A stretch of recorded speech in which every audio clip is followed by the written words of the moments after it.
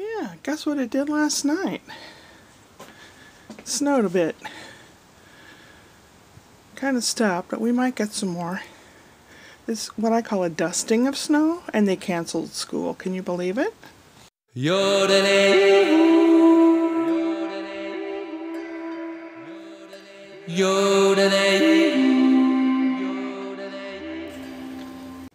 Ha! Package I've been waiting for. It should have two bundles of fabric for dresses that I want to make. Let's open it. Oh, I'm so disappointed. I thought it was this pattern through the whole thing, and that's only on the border of it. I can't use that. Oh man, and then this other fabric,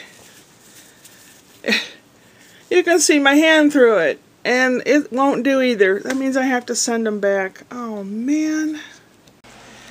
Well, since the fabric was shipped from a local place, probably about a 20-minute drive from here, I called them up and she said that I, send it back or whatever, and I said, can I drop it off? And she goes, yeah, sure. So I did. I dropped it off. And on the way there I stopped at Value Village. It's kind of like a Goodwill. This place is kind of odd place to get to, but I'm kind of glad I stopped for future reference. You'll see. It was clean in there, and they had everything organized very well. All colors were, all the reds were together, yellows and whites. I mean, they had it very well organized, and they probably don't get a whole lot of people stopping there because it's such an oddball location. You have to, if you're going from one direction, you have to go on the U-turn loop around and all that. But I think the money that they make benefits the Kidney Foundation. So definitely I'll have to try to stop there again. They had some nice sheets, a lot of really nice sheets. And not just for bedding, but sheets can be used for making dresses and shirts and stuff too. Yeah. You'll see. Here's what the store looked like. Look at those shoes. Platforms are at least 4 inches on the...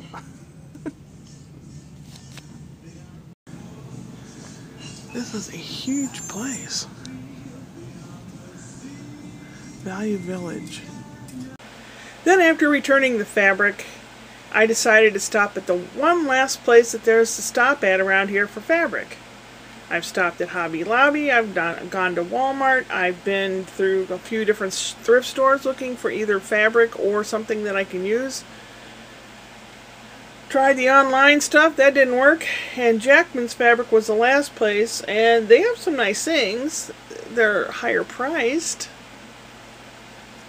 And I stood there for probably 40 minutes, should I or shouldn't I? This isn't really the color I was looking for. Maybe I could use it. I don't know. Will this go with my skin color? I don't know. So I sat and I thought for a long while. I've had 2 or 3 different workers come up and say, are you okay? Can we help you? And I said, I just have to make up my mind. I decided not to buy anything because there was nothing that really spoke to me. So, oh well, that's the way it goes sometimes. So I'll put the sewing machine away now. No, I have a couple things to repair and then I'll put it away. I'm making tuna burgers for supper. And I cleaned the house today. And somebody, I don't remember who it was, somebody on YouTube here said instead of making lists of what you need to do, make a list of the things that you accomplished that day. And then when you look at it, you'll feel better. It's like, I did this. I think that's a great idea. I think that I'll start doing that from now on. I did this instead of this is what I gotta do. Because most of the time, what I gotta do is the same from day to day, and then you don't look forward to doing it. But when you can put it on your accomplishment list, I don't know, your frame of mind changes, right? Yeah. Today is Friday, tomorrow is Saturday. I plan on going to Speak Italian Club. It's bloody cold outside. 14 degrees Fahrenheit, negative 12 Celsius. Really cold. And I can't find my gloves anywhere. I must have lost them. That's a shame. I have other gloves, but the ones I just like the red gloves that I was wearing. Oh well. Such is life. You gotta just keep rolling with it, right? Yeah, well, I guess I'll see you tomorrow. Upward and onward.